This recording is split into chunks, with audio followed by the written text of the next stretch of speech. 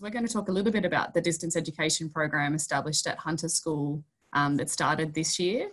We're going to talk about the structure of the program, a brief overview of the research findings so far and our early feedback, and then we're lucky enough to be joined by one of the parents of the student in the program, Leesa, who will share some insights into her experience as a family member on the program.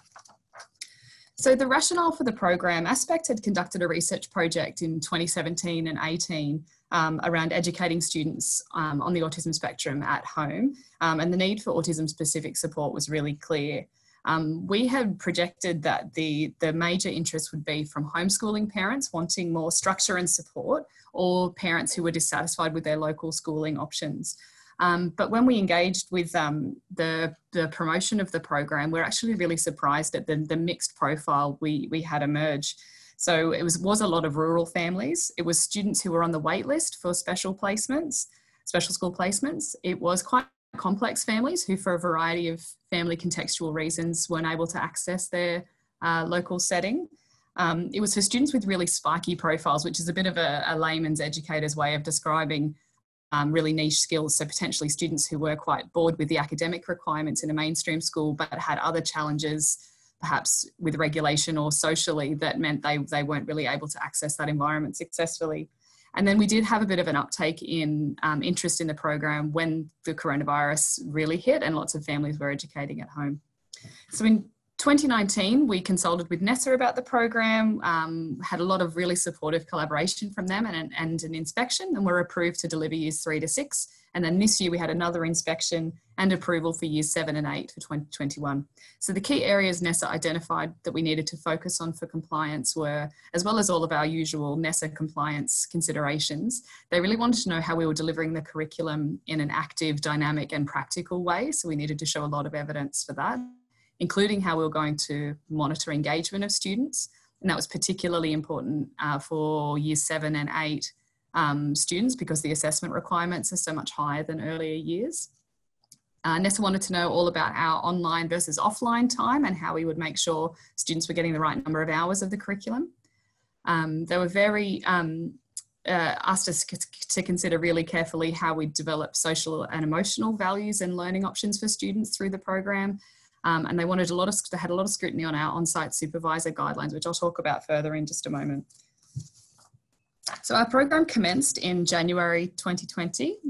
Sorry, Vicki, thanks. With 6 students. We're at 14 students now. We had an unexpected rise because lots of families were suddenly at home and the interest kind of spiked. And we're starting next year with 18 students. As I said, next year we'll go to year 7 and 8, and it's available to all students in New South Wales in that age range. Google Classroom is our primary way of interacting with students. We use the stream, we use Hangouts, which is the Google's version of Zoom meetings, I guess.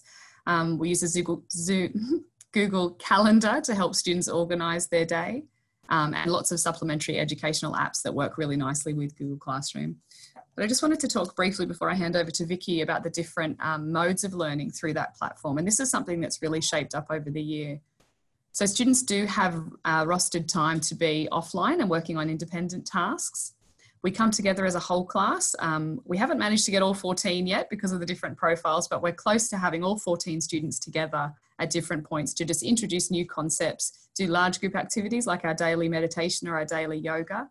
And then we break into smaller groups in a loosely ability-based exploration of key concepts. Every student has at least one-to-one session with a teacher or a teacher aide every week, and there are extension opportunities, just like you would in a classroom, differentiation and extension opportunities.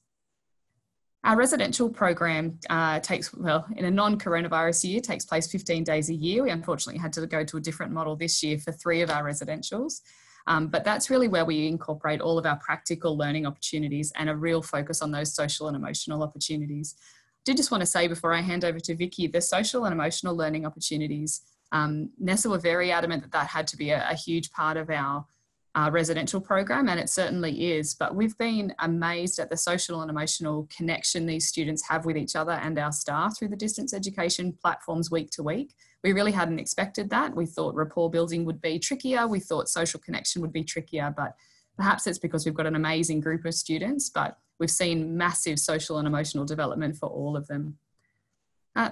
The on-site supervisor role changes a little bit depending on the mode of learning, and it is really personalised for student to student.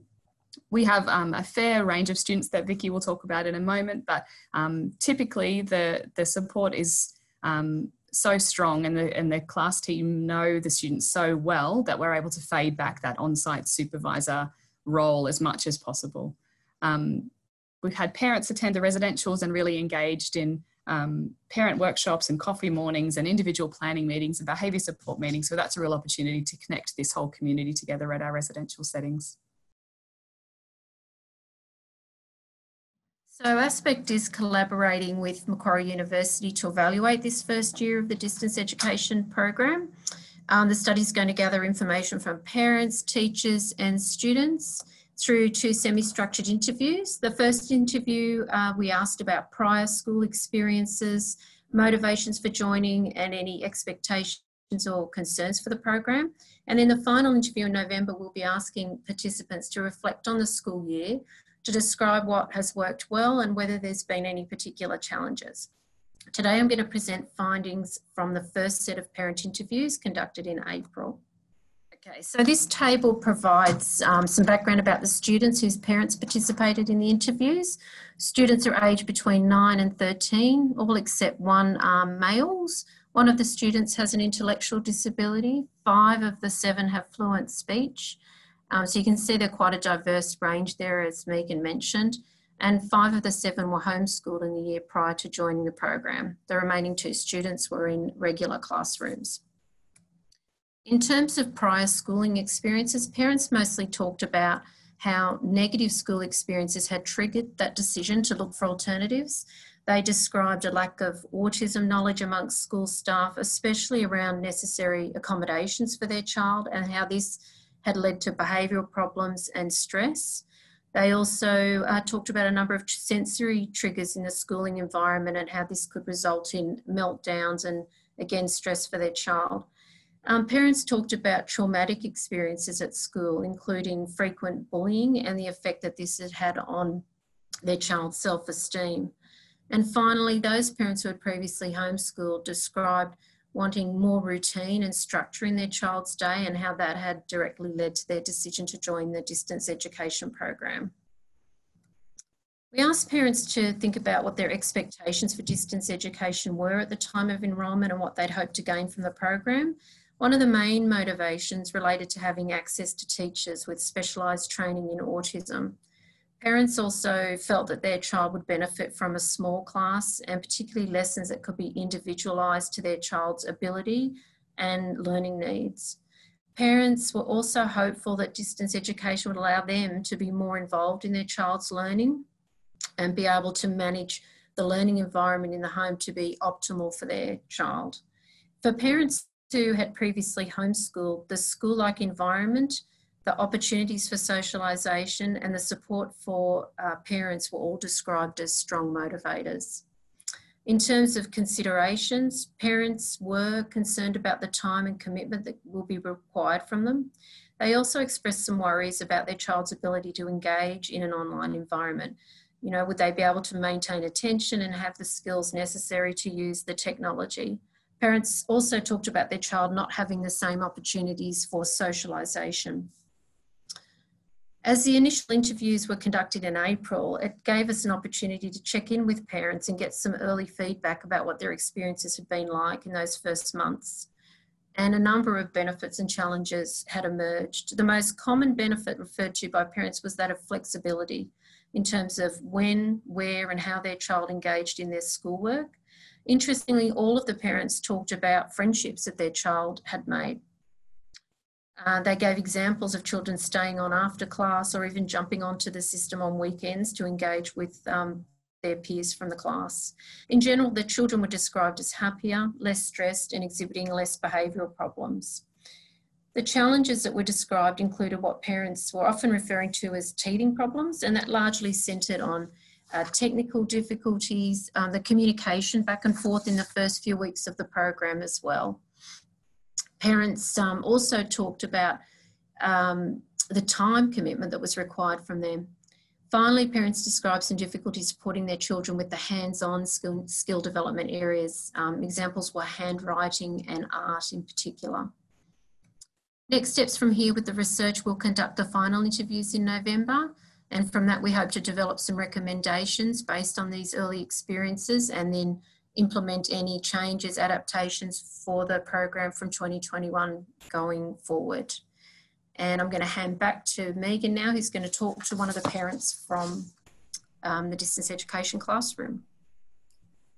Thanks, Vicki. And we are lucky enough to have Leesa Flood presenting with us today. Leesa, I'll hand over to you, but how do you feel the program's going for your beautiful son, and how are you finding the on-site supervisor role? Good. Yeah, I can't say enough about the program.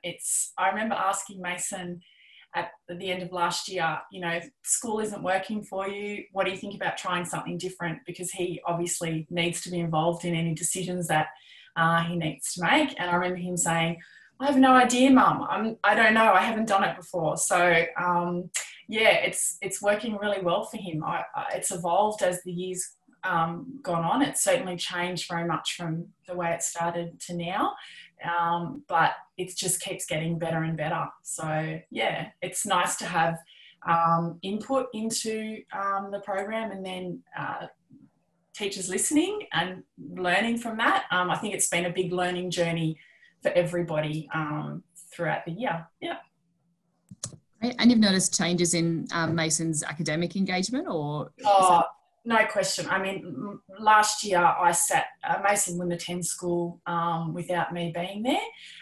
The school said there was no support for him at the Catholic school. So I ended up sitting outside his classroom for 12 months. And during that 12 months, he would sleep on a beanbag outside the classroom. He really didn't participate. He didn't really learn anything in the 12 months that we were at school. I would have quite happily sat there to year 6 if I felt that it was going to benefit Mason. But that was the thing, at the end of the year, we realised that academically, even though he was band 6 for... please. Even though he was band 6 for all his subjects, last year it started to decline, and we really noticed a lot of, you know, he couldn't hear. Take the phone, please. Close the door. He couldn't hear the teacher. He just wasn't paying attention at all, and really, to be honest, the whole year had really amounted to nothing in his development. This year, he is absolutely thriving in every aspect. Academically, he's just doing all his work that he's required. Socially, he's got, you know, he's developed relationships with the other kids on the, you know, through the computer, but also if he has play dates with his friends from his previous school, he manages those play dates really well as well. And emotionally, he's gone from a child who didn't sleep, who didn't eat, who constantly had meltdowns, would trash the house, you know, didn't want to be here anymore. So, you know, major mental health issues, to a child that is just happy. He's content. He's confident in himself. He's just a different kid. I can't say enough about how, as a family, our whole life has changed so much because of the program. Yeah. That's wonderful. We're so proud of him. He should be so proud of himself. He's done a fantastic job.